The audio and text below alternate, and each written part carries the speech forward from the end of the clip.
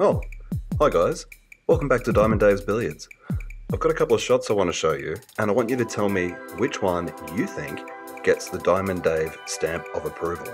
Alright, let's have a look.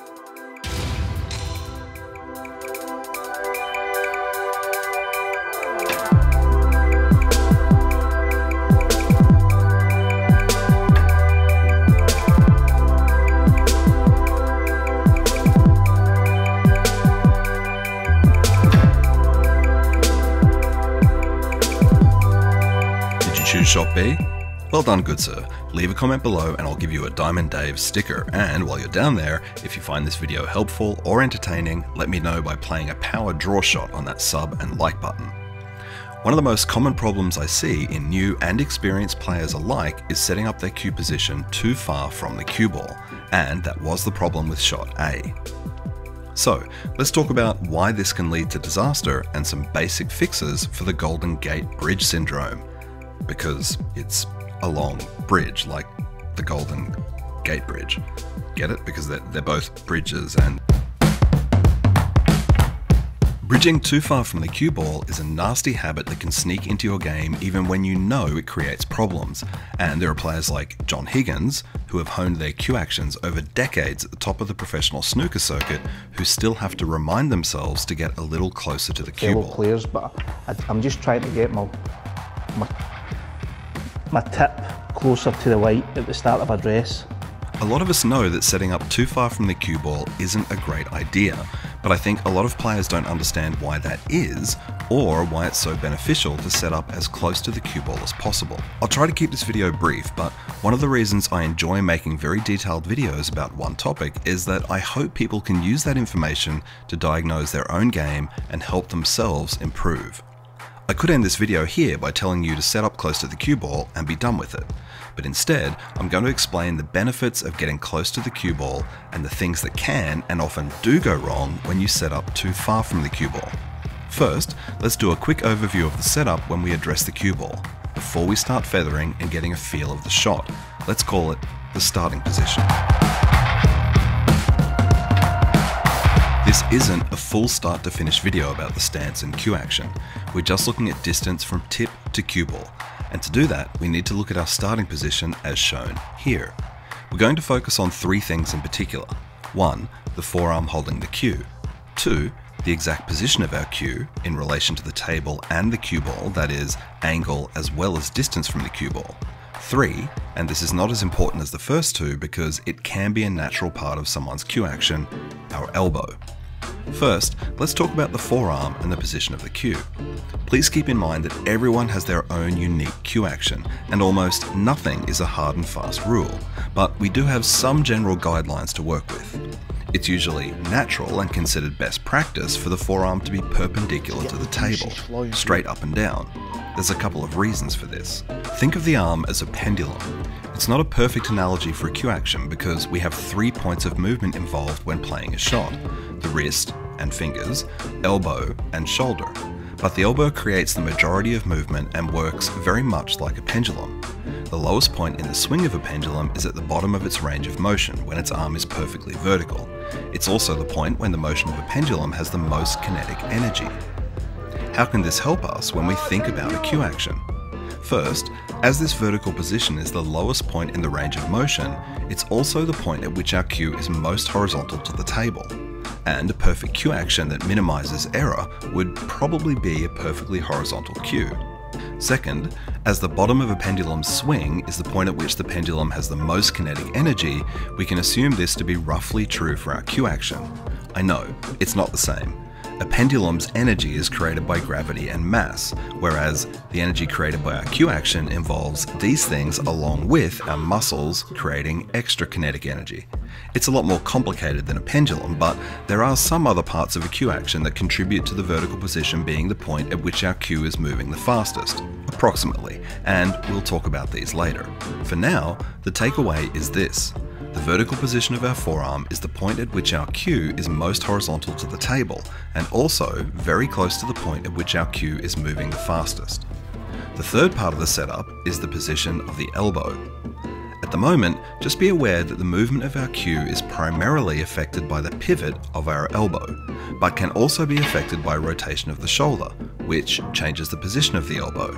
Again, in a perfect cue action, we might want the elbow to stay as motionless as possible in order to minimize potential points of error, but there could be trade-offs involved in this, which, once again, we'll talk about later. Okay, I could go on about this stuff all day, but that's enough information to highlight the importance of what I'm going to say next. Right, listen carefully. This is the most important part of this video. Your starting position is the only point in your cue action when you have 100% control of your cue. One more time. The only point in your cue action when you can guarantee that you have absolute control of your cue is the starting position. You can try to emulate the final backswing with warm-up strokes, but you can't emulate what the cue will do after it goes past the starting position. As soon as you start pulling your cue back, potential points of error are introduced. Your elbow, shoulder, wrist, and fingers all start moving once your cue moves from the starting position. All the hours we spend trying to perfect our cue action are to achieve one thing: to generate a specific amount of kinetic energy in our cue while ensuring our cue is exactly where we want it to be when the tip hits the cue ball. And the starting position is exactly where we want the cue to be. We cannot consistently control the amount of power we generate with 100% accuracy. We can't consistently control the motion of the cue during the backswing and delivery with 100% accuracy. The one thing we can do every time with 100% accuracy is put our cue exactly where we want it, while everything is stationary in the starting position. Now, it should be pretty obvious where all this is going. If the starting position, which is generally where our cue is most horizontal to the table, and also when our final backswing has roughly the most kinetic energy, is the only part of our cue action we control with 100% certainty, and everything we do to improve our technique is about improving our ability to make our cue be at a particular speed and in a particular position when it hits the cue ball, then surely the best place for our cue to be in the starting position is as close as possible to the cue ball.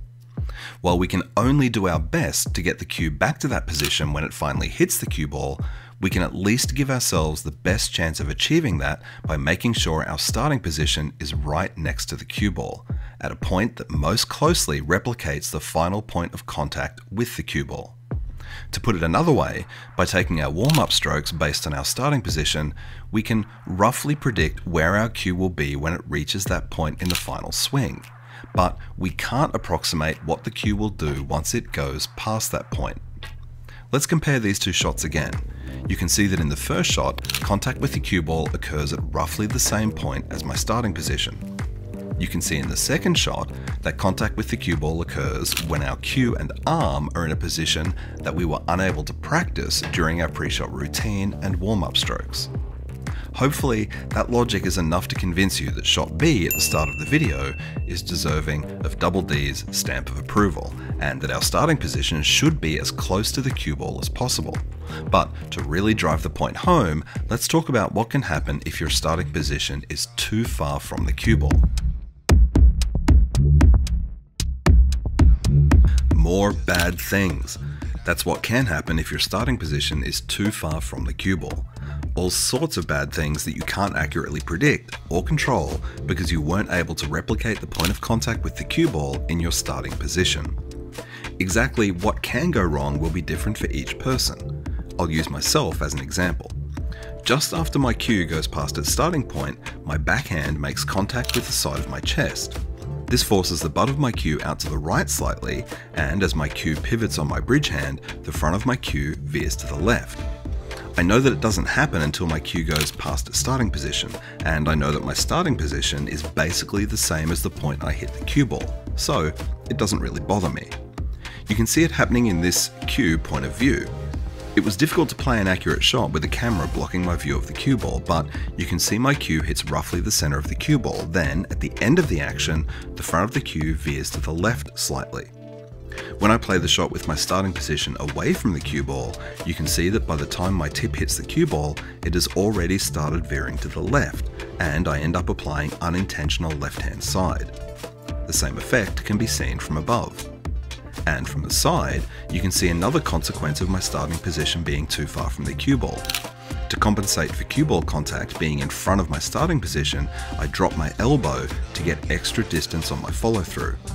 Once again, this forces my cue into a position that I had not prepared for in my pre-shot routine and could significantly affect the horizontal level of my cue. As a side note, dropping your elbow isn't necessarily negative, as long as it's part of your starting position or it happens after contact with the cue ball. One of the best cueists in the world, certainly from the perspective of timing, Ronnie O'Sullivan, does exactly this. In fact, he drops his elbow so much during his follow-through that his cue often lifts off his bridge hand. John Higgins drops his elbow during his backswing, which contributes to maintaining a level cue, then returns it back to its starting position when he makes contact with the cue ball. And Joe Swale, well, anyway, back on track. Another negative is that, as we mentioned earlier, that vertical starting position of the forearm is roughly similar to a pendulum in that during the final swing, that position is close to the point of maximum acceleration and kinetic energy. Beyond this point, the cue begins to decelerate, and as with soccer, golf, tennis, and anything that involves timing a swing with a contact point, a period of deceleration is not when we want to be hitting the cue ball. This point of acceleration is not just due to the swing of the forearm, it's also when our wrist reaches its maximum point of acceleration, and when our fingers, after loosening up on the backswing, contribute to that acceleration by closing up to bring the cue back to its original starting position. In my opinion, all these factors create what we feel and refer to as timing. That point when everything aligns perfectly when we hit the cue ball. The forearm, wrist, and fingers all come together in synchronization to create that perfect moment of acceleration at time of contact. And hitting the cue ball beyond the starting position basically destroys your chances of creating that perfect timing. If you know you have a habit of establishing a starting position too far from the cue ball, hopefully everything I've just shown you convinces you to make some changes. And while there's multiple ways to break the habit, there's one very simple fix you can use the next time you're on a table.